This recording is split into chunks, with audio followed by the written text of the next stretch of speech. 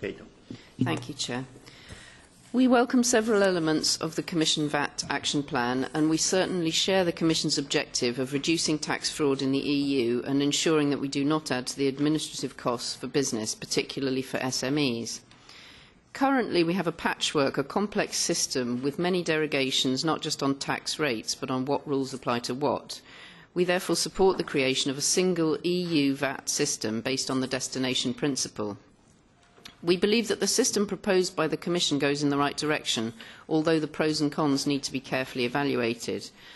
The one-stop shop, which is the basis underlying the new system and which will enable it to work, needs to learn from the negative experience of this existing mini one-stop shop for digital services, which has put a huge burden on micro-enterprises in the UK and other countries.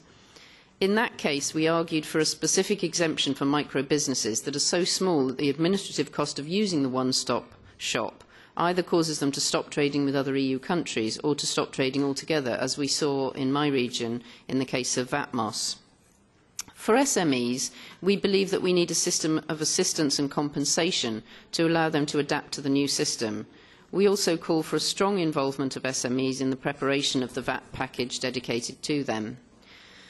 The issues of reduced rates for specific types of goods is a complex one, as other speakers have pointed out.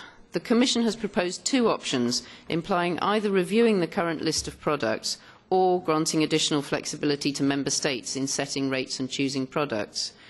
We see the benefits and risks of both options. On the one hand, we are in favour of fewer exemptions and further harmonisation.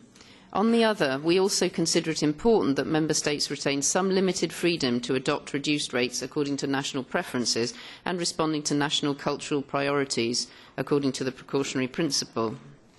So we would suggest, the subsidiarity principle. I've just got the precautionary principle on my mind with Brexit at the moment.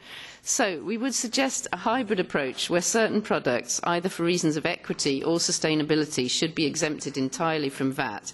And we will be arguing this case for feminine products, including tampons, as well as for insulation materials, while in other areas national flexibility should be permitted. Whatever the design of the system, we would be keen to minimise the scope for litigation and the risk of increasing tax competition. We think that the two approaches could be combined in order to avoid risks, and that this might actually facilitate agreement between countries in the Council. Ever the optimist. Moreover, I see scope for a coordinated EU-wide VAT rate policy as providing incentives to influence consumption of products in a direction more beneficial for both the environment and human health, while also providing disincentives for harmful consumption and also taking distributional consequences into account.